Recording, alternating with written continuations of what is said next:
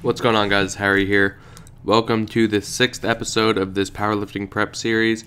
This is the second half of week 3 of the first 4-week block leading into my next powerlifting meet. So this is currently like 5.5 weeks out. So really starting to kind of like build momentum with my training, I'm feeling. This was my squat strength day. So this was my 3rd time squatting this week.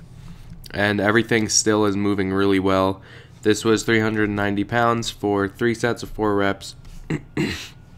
Probably the best my form has ever looked really at this weight. And just trying to keep my form consistent no matter what type of weight I'm lifting. So obviously my hypertrophy and strength days that I did earlier this week are a little bit lighter than this, maybe about like 10%. But just trying to keep my form much more consistent, doing that through even my setup here. That's why I kind of leave these clips a little bit longer, so you can kind of see my routine when it comes to getting under the bar, and then also setting up and getting ready to start the first rep. So really just trying to keep all that consistent, think about the same cues no matter what weight.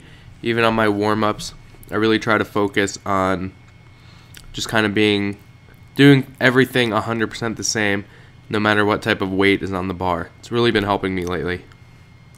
A question that someone asked me in the previous video that I could talk about for a little bit on one of these videos is my body weight and nutrition and stuff. So as you guys know, I'm competing in a USAPL meet, so the weight classes are a little bit different than regular powerlifting, or other powerlifting federations, I should say. So this weight class is 93 kilograms, or 205 pounds. Right now I'm sitting around like 208, 209, and maybe like 210 on a heavy day. That's pretty much exactly where I want to be, just so that I can cut some water weight leading into the meet. But since it's a 2-hour weigh-in, I don't want to have to cut too much water weight just because it might impact performance. And again, I only have 2 hours to kind of refuel, and I don't want to be like bloated as I go to lift, especially since I'm used to training fasted right now. I don't eat anything most mornings, and if anything, I'll have like a banana or something, or a scoop of whey. So my stomach is usually pretty empty for these training sessions, but that's what enables me to feel best, I've found. Okay, so moving on to bench press. This was the hypertrophy day. So same sets and reps as my squat day earlier in the week, the hypertrophy squat day. This was 6 sets of 5 at 70 or 80.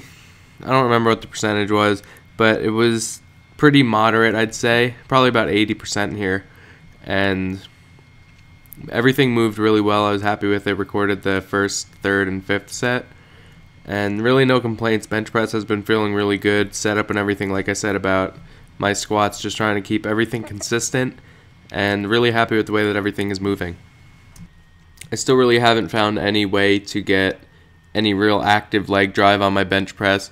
As you guys know, as I've been mentioning, I really just keep my lower body as tight as possible, especially in my glutes and hamstrings and even quads, just kind of contracting all those muscles isometrically in order to maximize the stability in my lower body, but not really doing any like hip thrusting in order to kind of transfer a little bit more power into the bar.